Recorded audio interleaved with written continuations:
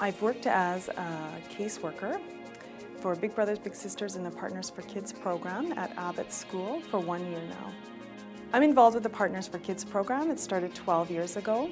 A group of principals came together feeling frustrated over their teachers not being able to teach.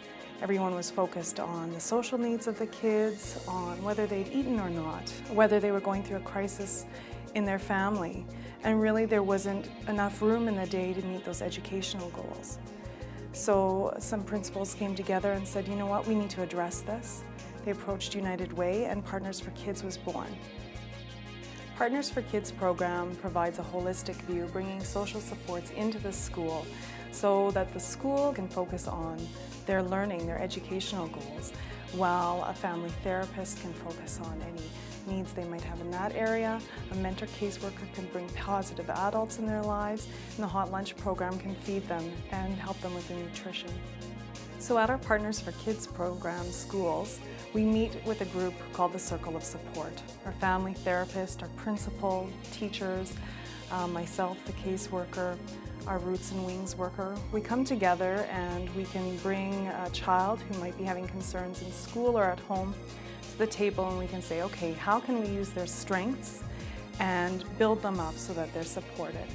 They can focus on a little bit of the learning that the child might be having challenges with, but then they're doing reading and playing games and building on the child's strengths, really making them confident and comfortable in their school environment.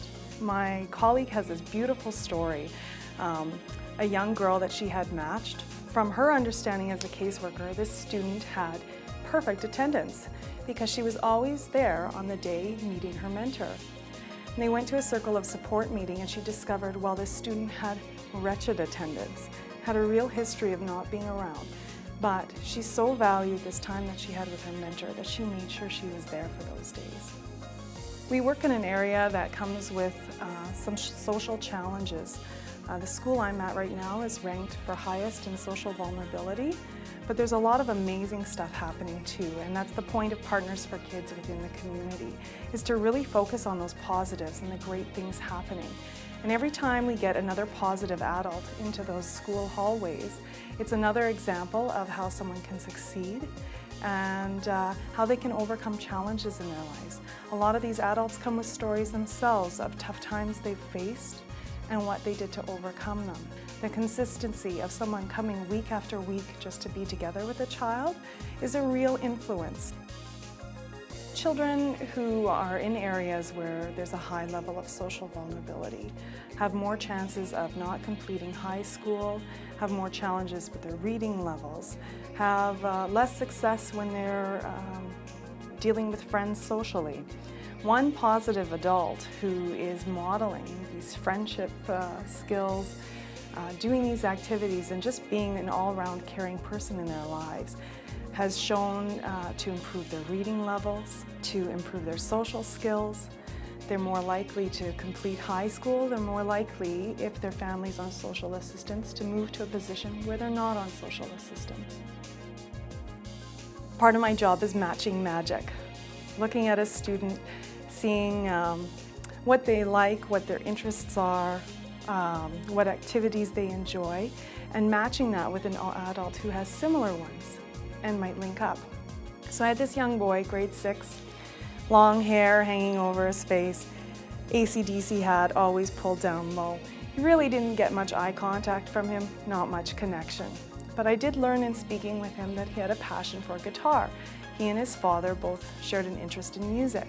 And I had a volunteer, a retired gentleman, long hair always pulled back in a ponytail, who I knew had an affinity for music as well.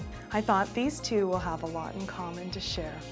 And sure enough, they did. They had their match meeting, and right from the get-go, they were talking about the music they liked, bands they'd listened to, and throughout the friendship, the volunteer continued to introduce the boy to new styles of guitar music. This was a real key point in their friendship. Beyond this, though, they did a lot of reading together, they played games together, and I really saw a different boy at the end of the year. A boy who would look up at me, tell me what he was doing and what activities he liked. Edmonton is a great place to live. We have great people here who love to contribute financially and with their time and in so many different ways. And you feel that. You feel that when you're out on the streets, and you feel that when you're in schools like mine. Every favor builds up the pillars of the world. And I think that's just a beautiful saying. As we give, we just make our world a very wonderful, strong, and positive place to be.